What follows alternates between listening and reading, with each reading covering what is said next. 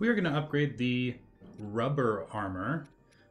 As a base armor set, this has shock resistance and 9 total defense. We're here at the Great Fairy Casa, and we've already unlocked all 4 fairies, so we can upgrade our armor to the max. To the maximum. So first level is 1 electric Lizalfos horn and 3 yellow choo-choo jellies. Not too bad. Brings the defense up from 3 to 5.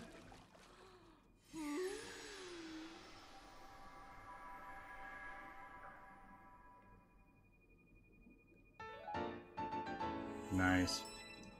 Okay, what's the next one? Now we need 8 choo-choo jellies and 5 vol fruits. 50 rupees. I wonder if we're going to get a set bonus for this.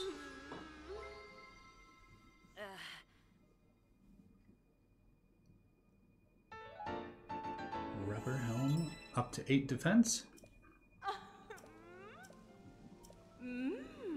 Third star is 5 zap shrooms, 5 electric Lizalfos tails, and 8 electric Saflina. Okay, we might need some more electric Lizalfos tails. We don't have enough to do all 3 pieces here.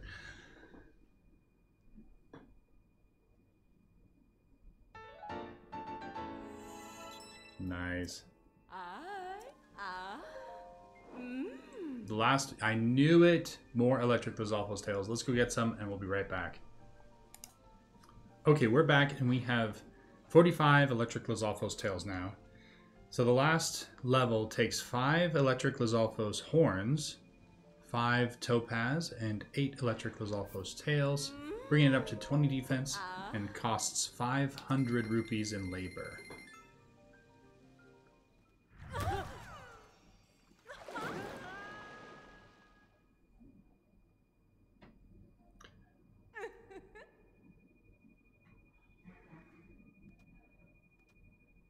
Awesome, so 4 stars, 20 defense.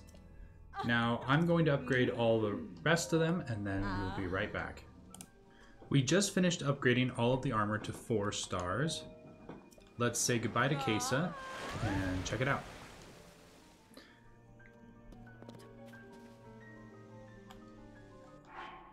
So now the set bonus is lightning proof, which is very cool. We have 60 defense. The total cost to upgrade from 0 stars to 4 stars for the whole set is 15 Volfruit, 15 Zap Shrooms, 24 Electric Saflina, 15 Topaz, 18 Electric Lizalfos Horns, 33 Yellow Choo-Choo Jellies, 39 Electric Lizalfos Tails, and 2,280 rupees.